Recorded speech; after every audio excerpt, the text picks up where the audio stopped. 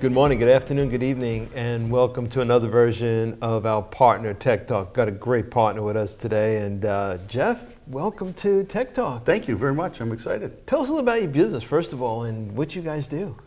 So, I don't know, 32 years ago, we had baby twins, so I know that within like a month of doing this. We started a business, copier company, and I was just a kid, and I was staying at home with good dad and wonderful things, and then one day the industry decided to change and we needed IT, so I went out and bought an IT company just to not look like an idiot when we walked out and a customer wanted to print, so we did that. And then one day you wake up and say, oh, this IT thing's not so bad either, and so we started an IT company, and then a few years ago we started a software solutions group.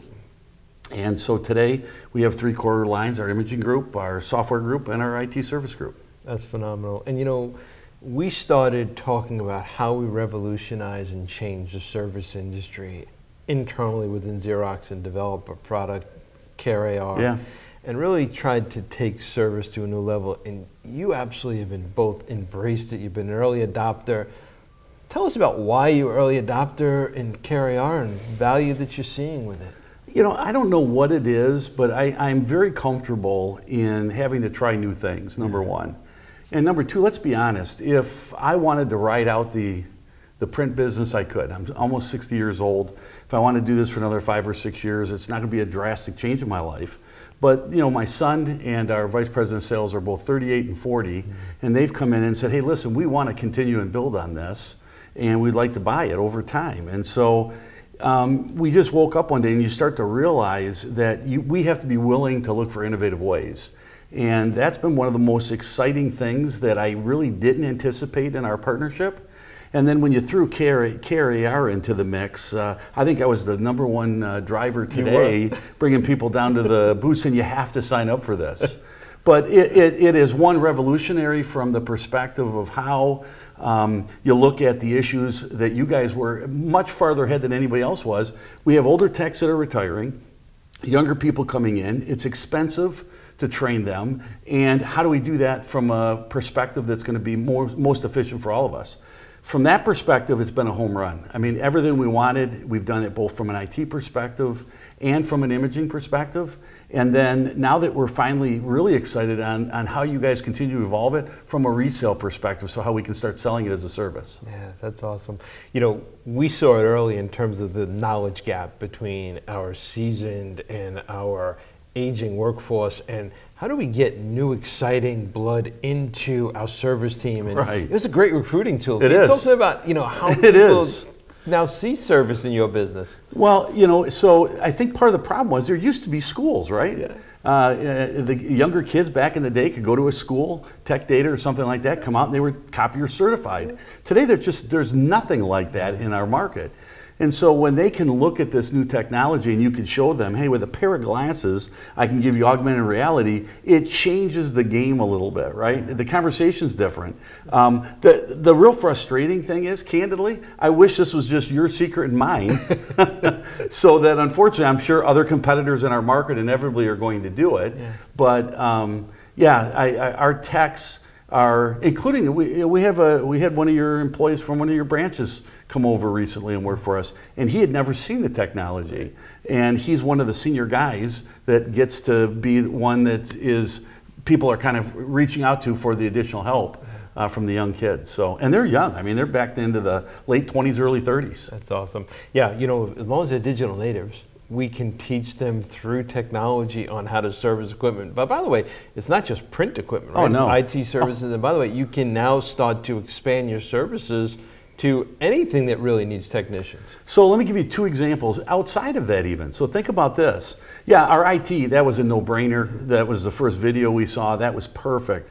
But we just met with the city of Grand Rapids, and we've been trying to get in the door there for a long time. And where we found a unique niche for that was when they're doing, you know, opening up a new building, you have to have the police department, the fire department, and the building inspector go through. That's 3 separate trips, 3 separate everything. And so what ultimately we suggested was, and they came back with some of the suggestions, we're going to send MJ in there, and you're the fire chief, I'm the I'm the building inspector, and we've got the, the police department. MJ puts her glasses on, and not only are they videotaping, I'm telling you, you need to look at this, you need to look at that, but it's now being recorded. Yeah. And then one of the interesting things was the fear of FOIA came up, right? Freedom of information. And I said, I don't think that, I think it's going to help you. This isn't like some of the other things you really have to worry about. Legal basically has kind of come back in other entities and said, he's right. Because they've had things when dogs bit an employee and they're saying, no, the dog didn't. Yeah, I had it on camera. He did bite us. I recorded it. Or, we told you that you had to make these changes before you could get to certificate of occupancy. And, oh, no, you didn't. Well, yes, we did. On this date, here's the video for it. So we're meeting with a builder next week. A very large builder in West Michigan, same thing.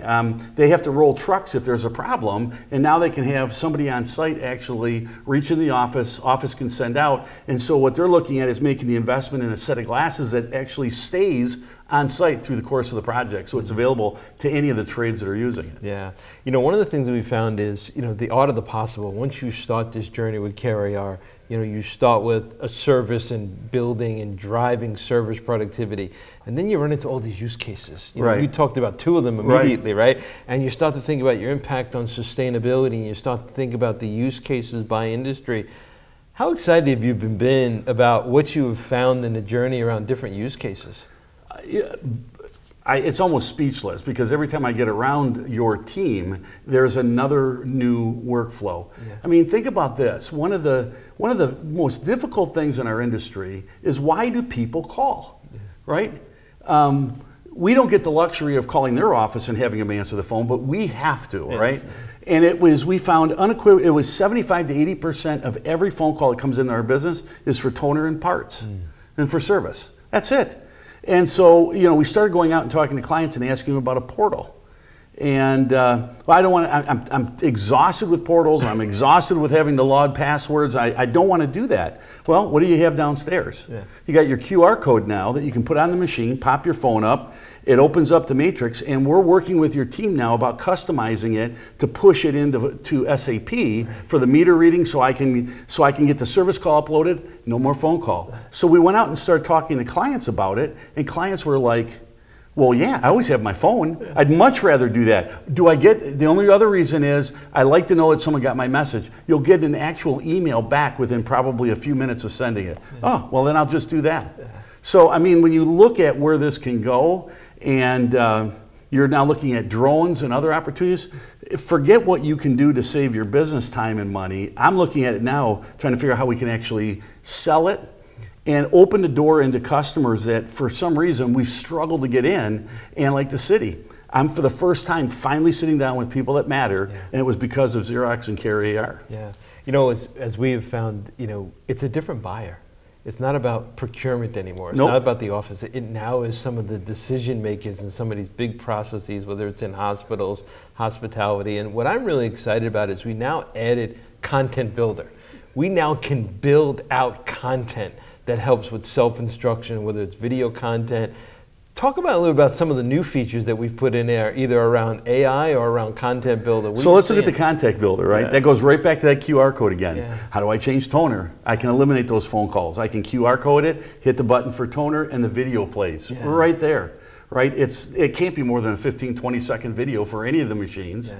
So, and then now what's really going to be exciting is the data and analytics we can ultimately start getting back. Yeah. On what we're building, and if we're achieving some of the matrices and some of the things that we're trying to accomplish, both from a client perspective and from our perspective. One of the things, Jeff, is, we see other partners that are out there just a little bit hesitant. I don't know about this augmented virtual reality stuff, right? It's like, I don't quite understand it. How do you encourage them to get started? Just try it. So one, you guys have made it easy, free. For a while, right? I don't want to say. So hopefully, I think that's out now. I got the phone call on that. So one, that's free. But I keep telling what I was paying. We'll keep paying. It was well worth it. But no, I think the biggest problem is that, and it really shocks me from an industry perspective. I just don't understand. I mean, if you pick the phone up from a telemarketing perspective today and say, "Hi, I'd like to talk to you about your copiers," I'm telling you, click. Yeah, they're just beyond rude now. They're just, what are you, an idiot? You know, why are you doing this? And so when you can use these type of tools, if you don't, your competitors are. Yeah. And so from my perspective, you know, with our software group and our IT service group and our imaging group, and this product fits right in with us in our software area, I would encourage every one of an independent dealer, if you plan on surviving and thriving, you have to do something else. And so this is a true story. And we got a dock management solution. So we went in and it was about, we don't know what we're going to help you with. We don't know if it's equipment, if it's service, is it software, or if it's consulting. We don't know until we do our assessment. But when we were done with the software, with their pain point, they looked at us and said, they bought 80 units. They go, by the way, what did I buy? We said, you know, we bought Xerox. Oh, okay, great. I mean, that was the conversation.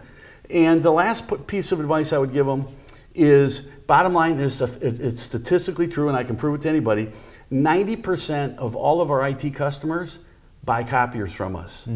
5% of the copier customers buy IT services from us. And it's almost the same, it's 78 and about the same 5% on software. So when you can walk in the door with some real solutions and get away from speeds, feeds like everyone else, so if you're not doing that, you're now at a very distinct disadvantage. And now it becomes, so he wasn't looking at my price on my per box or per CPC.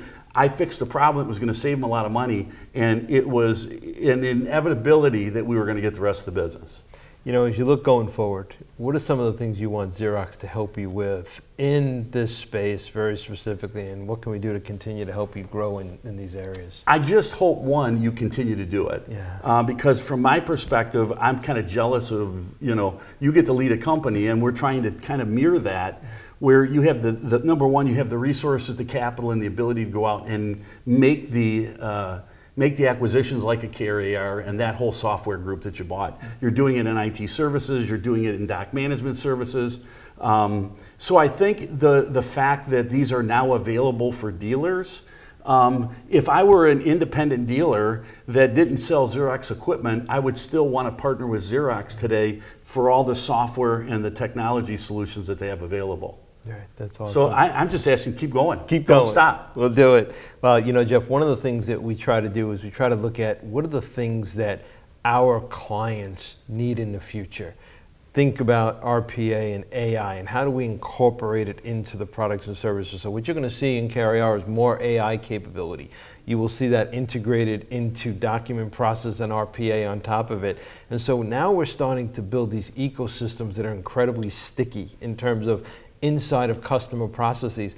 We can't be disaggregated by a box anymore. Correct. We can't be disaggregated by a vendor, because now we're integrated into our clients, we're integrated into their processes, right? Yep. We thank you so much for being and Proud driving to. and challenging us, but more importantly, making us better every day. Appreciate Every it. time you drive us, we make us better every day, and we thank you for our partnership, and we love the story, and thank you so much, Jeff. My really pleasure. Appreciate it. Great job. Thank you very much. Thank you for joining this version of Tech Talk, and hopefully you get an opportunity to walk in the journey of CareAR and watch Jeff and watch your teams and watch your customers and clients succeed with augmented and virtual reality and AI in the future. Thank you for joining us.